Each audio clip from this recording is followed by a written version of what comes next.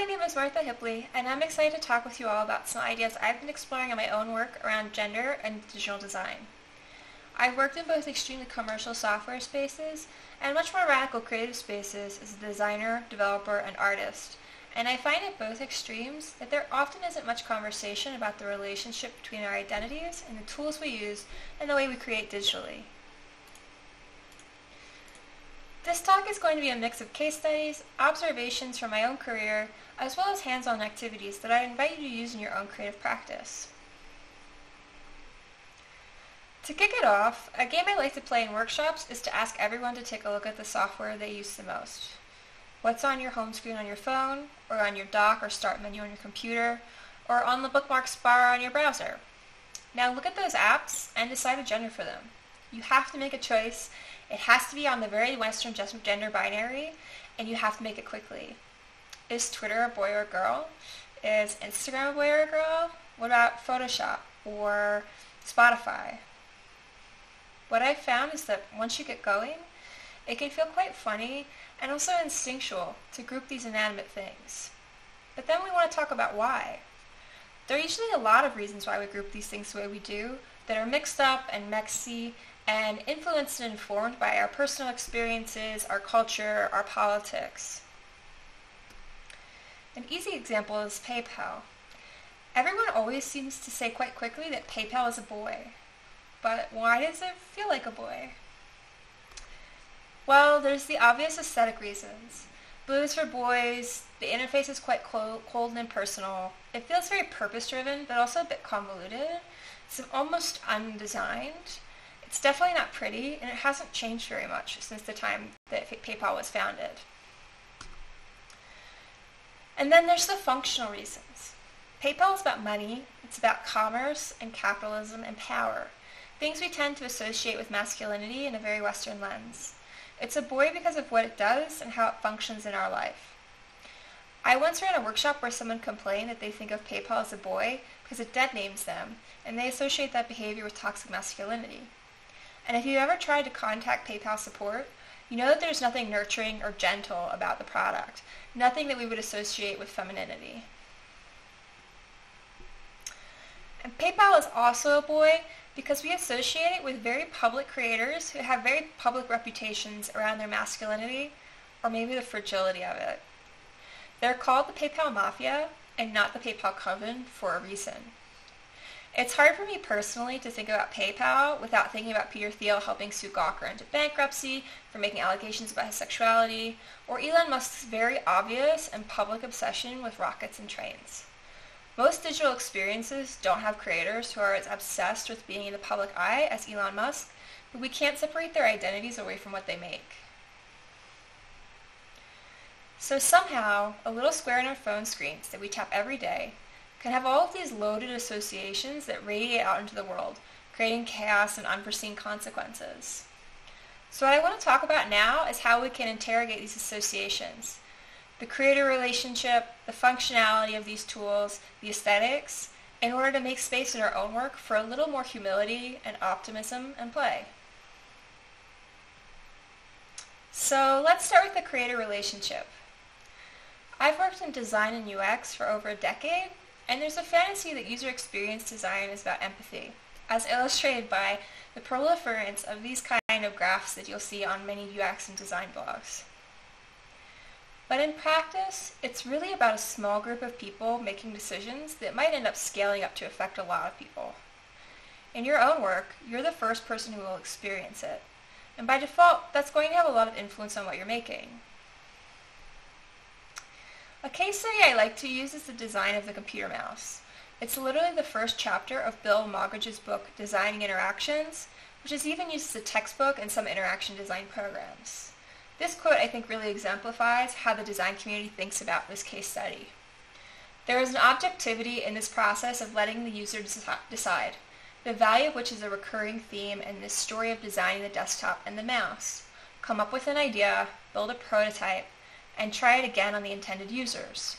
That has proved time and again to be the best way to create innovative solutions. So the mouse was co-invented by Bill English and Doug Engelbart in the mid-60s, and as you can see, The Engelbart mouse is not that different from a contemporary gaming mouse. They have basically the same form and functionality, and have for the entire life cycle of this object. I have personally read the story about the brilliance of the invention of the mouse a dozen times. When Bill English died a few years ago, there were tons of glowing articles in seemingly every tech and design blog about how important this process was. So I eventually decided that I wanted to look up the original paper that was written about this experiment. In addition to the early mouse, they were testing a light pen used by radar operators as well as a knee control they designed. Now, the traditional narrative of this case study is that they tested a bunch of naive users to see what worked best, and that's how we've arrived at what we see today in mice.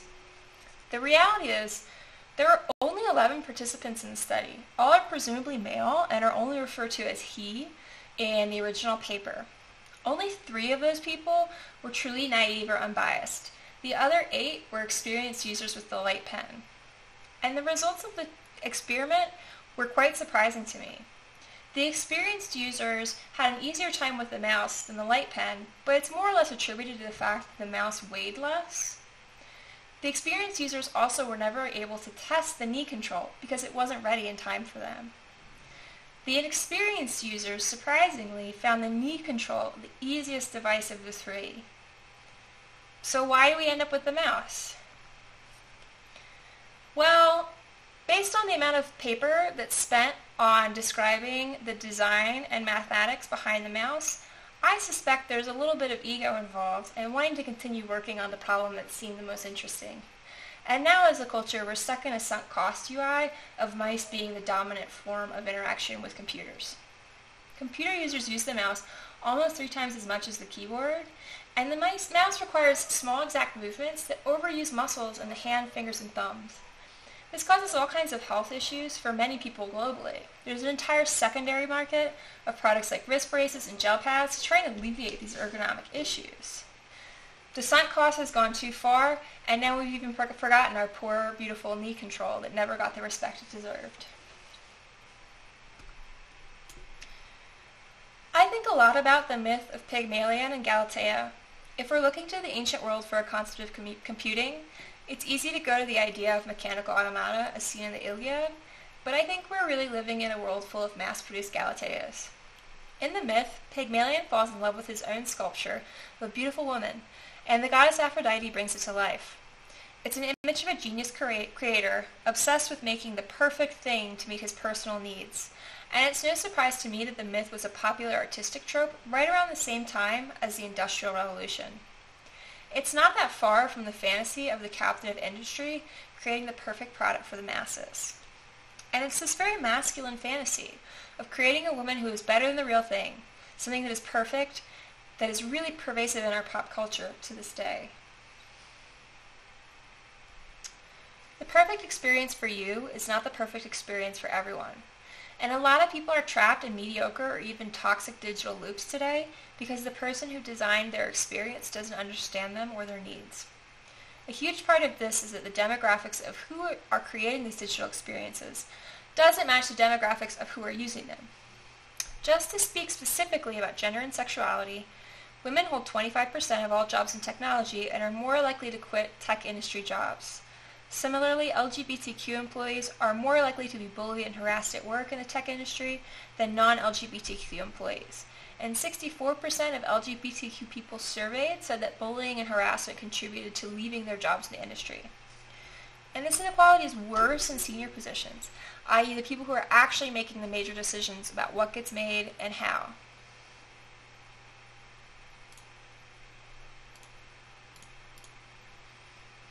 A really fraught tool that a lot of digital designers use to simulate empathy and get around this demographics problem is personas. Personas are this methodology of creating imaginary people who you think represent different demographics who might experience your work. Sometimes it's based on real UX research, and sometimes it's just based on hunches. The problem is that they aren't real people, even if it is based on real research. You can't ask your persona if your design is easy to use or even if it's offensive. You're just having a conversation in your own head ultimately, or with your own team. As a creator, even if you're making something experimental or fringe, I'd invite you to try instead to build a group of people who you trust, who support you in your work, who are different from you. You can do this informally by just emailing a demo to some friends, or you can invest in hiring a sensitivity consultant, but I swear, it's 1,000 times easier just to ask someone their own opinion than to try and imagine what it might be. And I'd also invite you to embrace your own identity as something you're bringing to the conversation, not something you should anonymize away with false empathy and methodology. Humility in design is so much more valuable than empathy.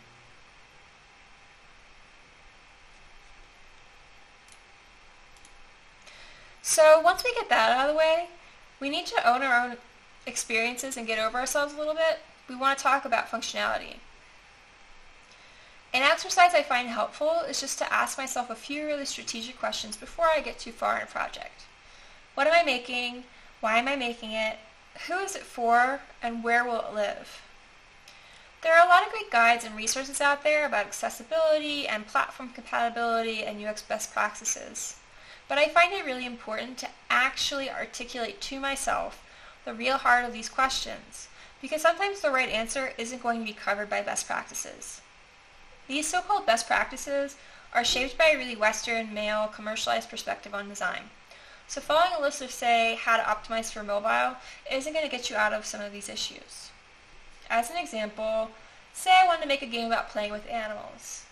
I want to make it because I have some altruistic vision that there's not enough games that are designed with young girls in mind. So I'm going to design it for primary school age girls, and I want it to be a mobile app so that it's accessible and easy for children to have. So where do best practices fail in our example? Well, it's easier to find reports and investigations that compare left-handed versus right-handed users than ones that account for different sizes, shapes, and muscularity of users' hands, let alone the different sizes of cell phones these days. If you wanted to make a mobile game for primary school age girls, those best practices articles aren't going to apply. And again, you have to do the legwork on finding real people to help you solve these design issues. Again, if you're making something particularly experimental or artistic, sometimes the answers are, I'm making this for me because I want it, and it's going to live on my laptop. And that's 100% valid. But it's still worth articulating that to yourself before you get too carried away. So, let's talk about aesthetics. This is where I think you can really have some fun once you do the legwork on these other issues and open yourself up to new kinds of design solutions. As digital creatives, we tend to get a bit myopic about how we relate to the history of design and aesthetics in general. I've been around long enough to have seen a bunch of digital design trends just in my short life, and the reality is that they are trends, not some kind of divine law. You literally don't have to do anything except answer the questions you want to answer, and those questions aren't going to be answered by using the most optimized 2020 UI kit. We are this tiny speck at the end of the chart, and we don't have to keep cannibalizing the past 2 years of trends to make our work. Now, I quickly want to touch on the relationship between commercial goods and gender. Prior to the 1940s, products weren't really marketed separately to different genders. Gender-specific clothing for children is the result of specific manufacturing and retailing decisions in that era. In the 70s, that pendulum swung back to neutral clothing and toys for children as a result of the women's liberation movement. This is a pretty iconic ad from Lego. It features a little girl wearing gender-neutral clothing and holding an imaginary project that doesn't really speak to anything representative, or at least representing gender roles of play. Then in the 80s, this all shifted back due to prenatal testing. Expectant parents began shopping for gendered merchandise during the pregnancy because marketers found out that there was a huge marketplace for this. The example on the right is this sort of classic McDonald's boy toy, girl toy marketing ploy. It became increasingly common at this time. It's also worth bringing up the pink tax when we're talking about gender and design. The pink tax is the extra amount that women pay for everyday products like razors, shampoo, haircuts, clothes, dry cleanings, and more. This tax applies to items that span a woman's entire life, including adult diapers. In digital design, there's now a new trend of femtech, which is essentially tacking on an additional fee to market these products with sleek, minimal packaging, effortless subscriptions, and organic or vegan ingredients. The aesthetics of these products are often intentionally unpinked. This is an example of a femtech brand selling tampons and pads at a pretty extreme markup in exchange for the experience of purchasing them from a clean, minimal website with neutral colors and pleasing product photography. While we're talking about clean minimalism, this is a good segue into the idea of reduced complexity. It's this idea that you're trying to distill a design experience into the most essential qualities. This is great for efficiency. For example, I could easily toggle between Instagram and Airbnb and iTunes without really having to look for where the navigation bar is or wonder what I'm supposed to be doing. But it's not a space for creativity or identity. And I would argue that it also doesn't work out of the box. We see a lot of examples of how every app looks the same these days as evidence on them converging on some kind of design truth.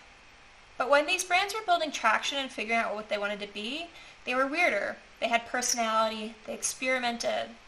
You shouldn't go into a design aiming to be 2021 Instagram. You should aim to be yourself and maybe more like 2010 Instagram. The truth is also that the FAANG companies, so Facebook, Apple, Amazon, Netflix, and Google, and certain FAANG-like companies, which I would include Airbnb in this, have a radically different design process than most digital experiences.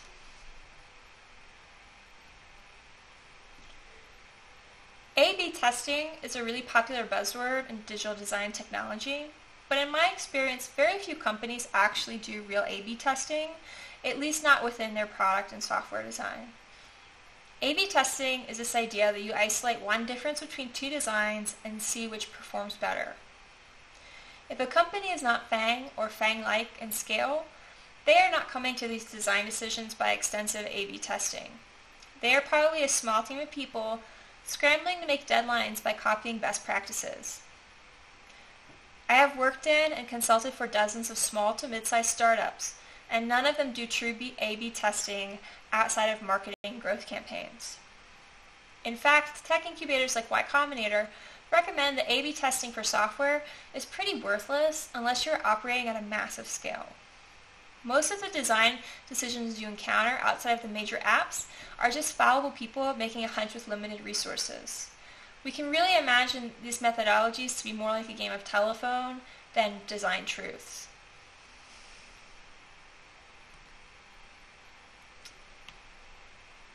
This idea of reduced complexity also plays out in relation to gender in strange and frustrating ways. An easy example is Hims and Hers. Hims and Hers are sibling brands from the same telemedicine company. Both brands have a business model of selling subscriptions to medicines and personal care products that primarily have some relationship with shame. Basically, they're selling things that you might be too embarrassed to go buy at the store or have in your medicine cabinet with obvious packaging. Both brands use what we would think of as a very neutral design. They use earth tones, clean, minimal typography, very simple user interfaces. But even in these neutral designs, we can start to pick out some gender differences. I'd invite you to take a look at these two screens. Both are selling the same product, a prescription strength face cream. Both buttons lead you to the same user flow, a process to schedule a virtual doctor visit to see if you can get the prescription. But if we dig deeper, there are a lot of subtle design differences that appeal to gender stereotypes. The men's copy is funnier, snappier, and unconcerned with what the product actually is. It even includes a pop culture reference. The women's copy is focused on ingredients and calling out specific flaws that women might be insecure about. Even the buttons have different copy. Men are getting a free visit, and women are unlocking an offer. The only thing they have in common is the safety information that is obligated by law. Now, I can't speak to what is going on at Hims and Hers, but I've consulted on a similar telemedicine product, and I can say from experience that many of these products launch without even having a designer or engineer on staff, let alone one who is invested in best practices in terms of inclusion and accessibility. So if design aesthetics are trends and the methodology isn't real, maybe there's something freeing in that. Maybe we can get away from gendered tropes and boring designs by letting go of a lot of assumptions. As an activity, I'd invite you to make a mood board for your next digital project that has nothing digital in it. No apps, no interfaces, no hardware, no software. Look for paintings, films, books, architecture, nature, even food. Anything that excites you visually or in terms of function with what you're trying to make. If you're trying to make a meditation app, maybe pull in a painting of a quiet snowy forest. If you're making a digital chat experience, maybe add a photo of a picnic with your friends. This is an example of a mood board that I made for a recent digital project, an e-commerce website. Notice that none of the things in the mood board are e-commerce websites. There are soda cans, zines, record covers, all things that are interesting visually, but have nothing to do with the specific digital experience I'm creating. My goal with these kinds of mood boards is to get myself to think away out of the box, not to just regurgitate what I'm seeing other designers doing.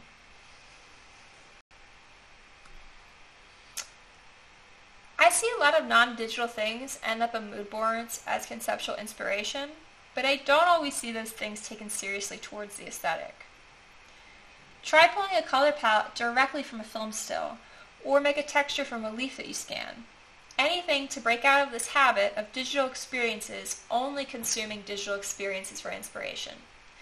Even that original 2010 Instagram logo was making a direct reference to something non-digital.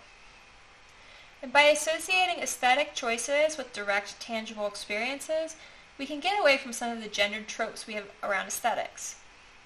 Say I'm making a video game about baseball and decide to pull my color palette from this photo of a stadium at sunset.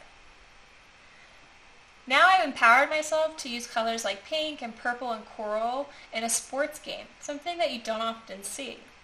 It's coming directly from this tangible experience in a way that authorizes me to push my designs a bit. As a closing thought, I'd also invite you to just surround yourself with a rolling pool of inspiration that pushes your boundaries a bit in terms of ideas and stereotypes we all tend to have about gender and identity.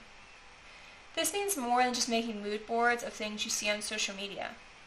Try watching a drag show or a football match if you haven't before and see what you can get excited about. You might find an amazing idea somewhere you least expect it. Now just to illustrate this, let's take a pretty boring, pretty bland UI for a football schedule and see what happens when we let go of what we think football should be. We throw in a little drag, and suddenly we have something that has a lot more pop and personality. It still is functional, it still is accessible, but it definitely says a lot more to me and stands out to me as a brand.